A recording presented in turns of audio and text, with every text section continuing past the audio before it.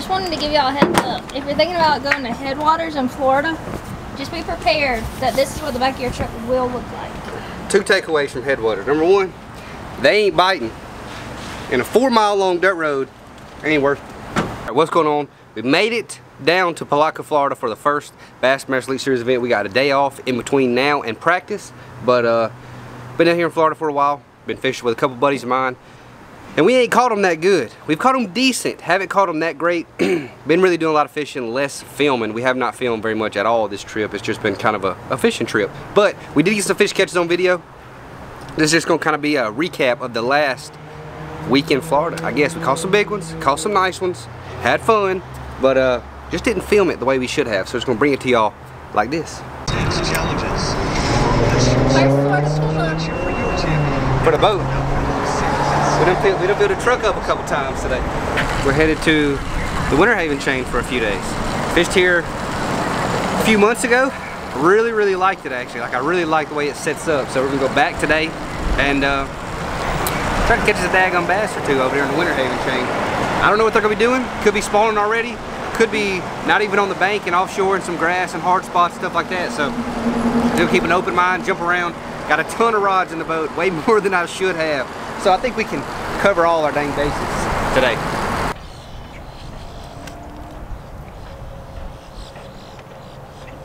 Better catch one.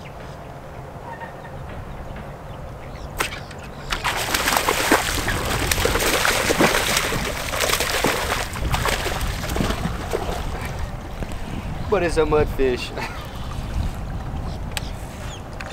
They got destroyed my line. Right weight, wrong species.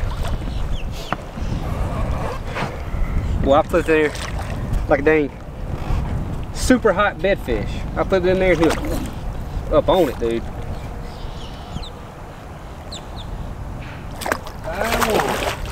I'm here. You ain't getting off that 22.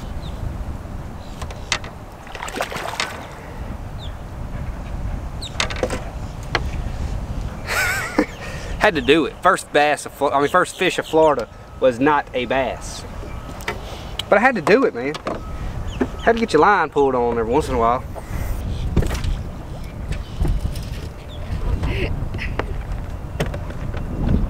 What was that guy? Was that a fish? Yeah, I think it's still on. Are you just... What? I almost broke my back. You got him? Look what he caught, y'all. Look what he got. What do you mean you almost broke your back? I almost fell. That sucker thumped it, dude. What, that leaf? There wasn't no leaf. I was way past the leaf. That lily pad? I mean...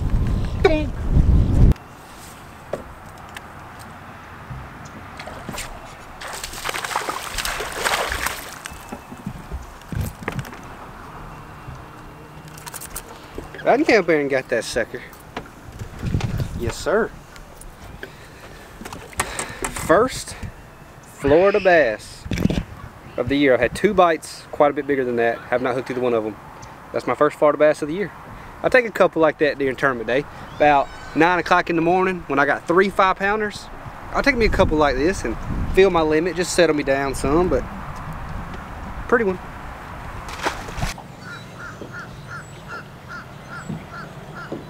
All right, I'm gonna come down. All right, I should be good whenever. Take off whenever you're ready.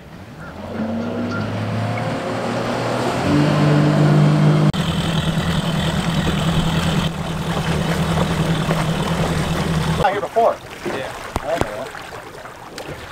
We're down here in Florida, fishing on a small little local lake down here, and we are looking for bedfish, dobbing around, flipping a little bit, throwing frog a little bit, just trying to kind of get a feel for what's going on out here, just trying to catch a bass or two. Not that it's going to help us on the St. John's or Harris chain, but really just trying to set the hook a few times. So it's been fun. I did catch my first bedfish of the year so far, and we're about to go try to find us another one of them or two. So let's go.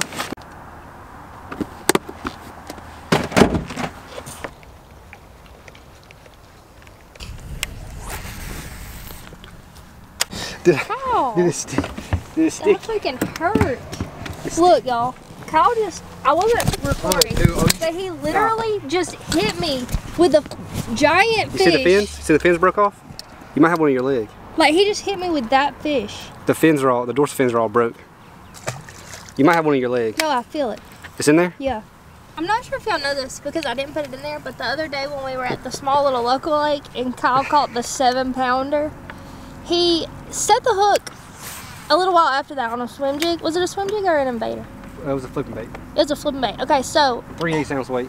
3/8 ounce weight. He hit me directly in the finger from the hook set. And if y'all have seen Kyle fish, you know he sets the hook pretty hard. And then he just hit me with a fish. I'm sorry. Tell me what's up with this. I ain't trying to hurt you, Hunter. You out here just putting in all the work you possibly can, and I'm just beating you to death.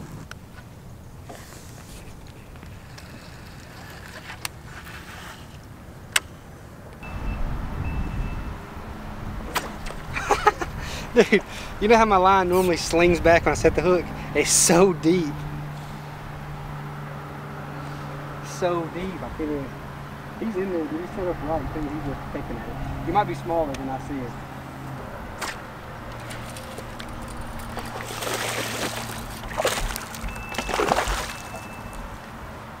Okay. So that's about how big he looked like he was, honestly. But he was so deep, I just thought he'd weigh a little more than that. So we're gonna weigh him anyways and just see how big he is. My guess was 2.3. That is no longer my guess. Now I think he's like a 135. We're going to a bucket list destination today for a lot of people. And you know it's got big bass in it because we are already off the pavement. And I want to say we've got another 3 miles to go down this dang dirt road, which, look, I'm from Alabama. I'm not, you know, I'm not too good for a dirt road. I'm just saying, when you go into a boat ramp that's got 4 miles of dirt road, probably a daggum biggin living in that lake somewhere. So, hopefully we get to set the hook on 1 or 2 of those today, but already left the pavement in search of big bass.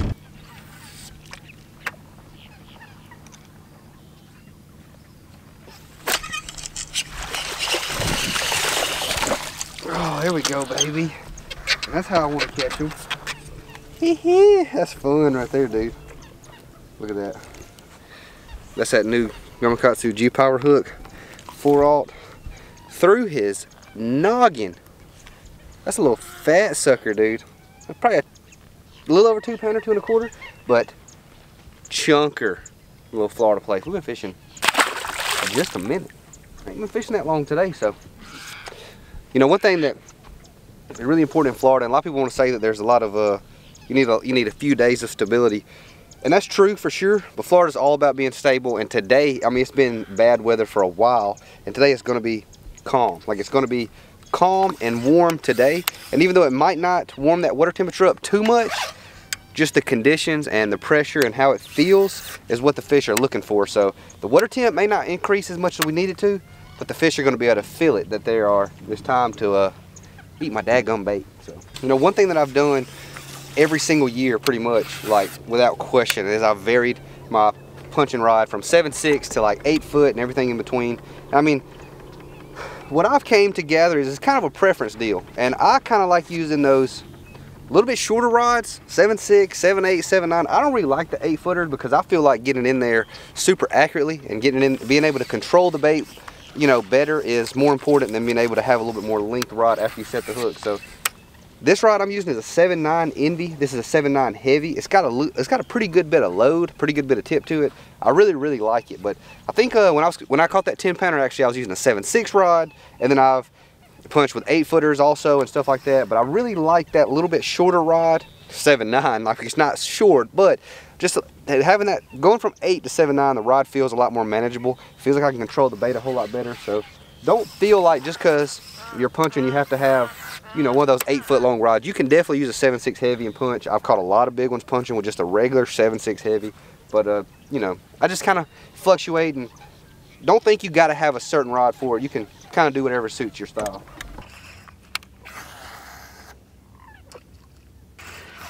No, dude, bass fishing just ain't that easy, dude.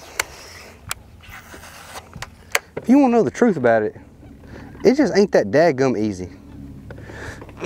We go to Texas, Florida, New York. New York's actually pretty good, but watch him follow it to the bottom. Oh, he little though. He little though. He little though. Put some them metal little rings on there, and then you just throw it out and catch a fish.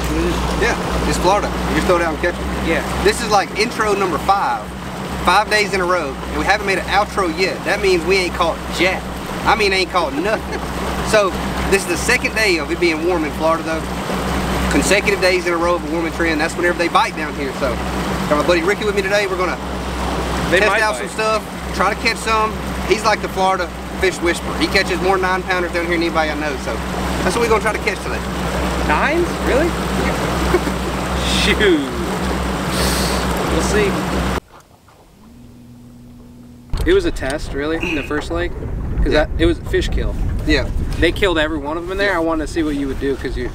So now we're 100% certain there are 0 bass in that first lake, because we would have for sure caught them.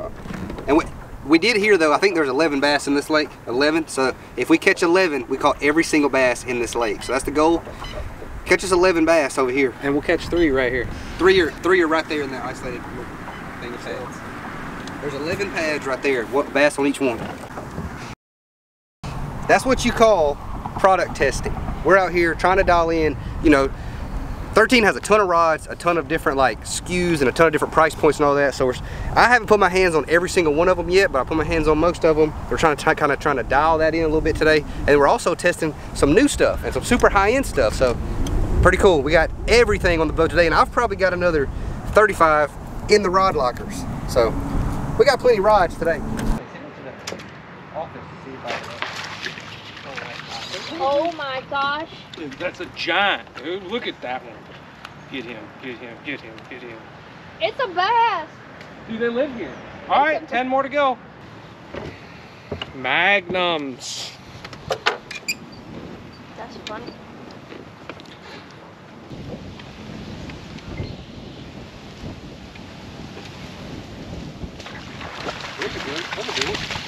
Hell yeah, dude. Magnums, dude.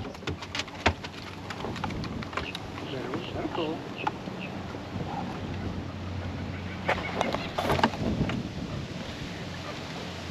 Hold them upside down like that, they look way bigger. Yeah.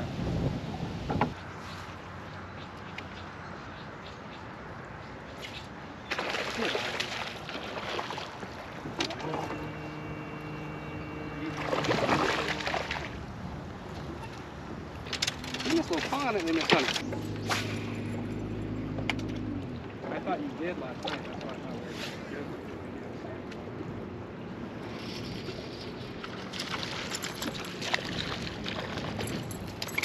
Aww. Probably. No. Oh, that's a good one. Yeah, dude, you got a mud. What happened? You got a mudfish, dude. Get him in the boat. Get the mudfish in the boat, dude. I am freaking wrapped up, dude. That's how you test them right there. You see that? Yeah, I know. That's why I was worried about it. Hee hee. Tell them we had the camera off. We had the camera off for like 10 in a row. 13 fishing this turn.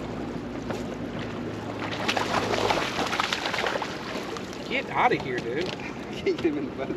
Doing this little divot I was gonna catch one. That's why I was hightailing up here. Hey, hey.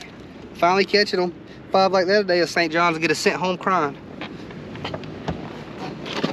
I'm already burned out from catching them all. I'm so worn out. It's super heavy. That's for like fishing like 12, 10, 8 foot of water.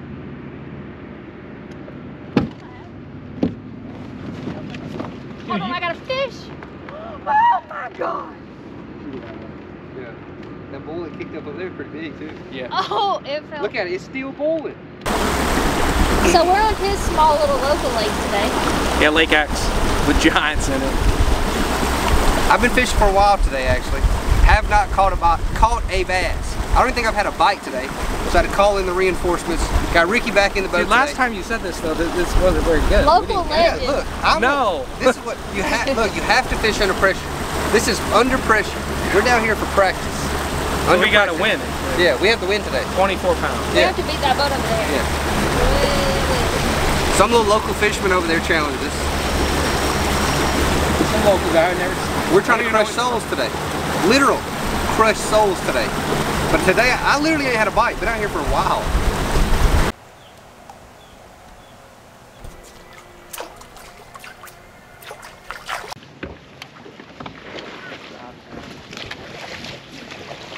Took a while though. Ain't my little kitty pie. He came here and hold on it. Ate it good. Well, there's bass in this place. There are bass in here. Pretty one. Look at that. All these Florida bass got this in their mouth. And parasites. They don't know what to do about it. But I hate leaving them in there.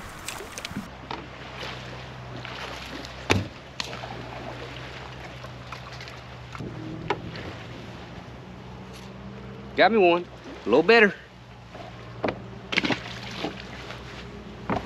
If y'all don't know me, and y'all are new to the channel, I love catching a bedfish. It's like my favorite thing to do. It's something I've leaned on every single time I've been to Florida. That's a good finish to doing it. Last year we had a decent, okay, like acceptable finish doing it. Not good, but it sure is fun.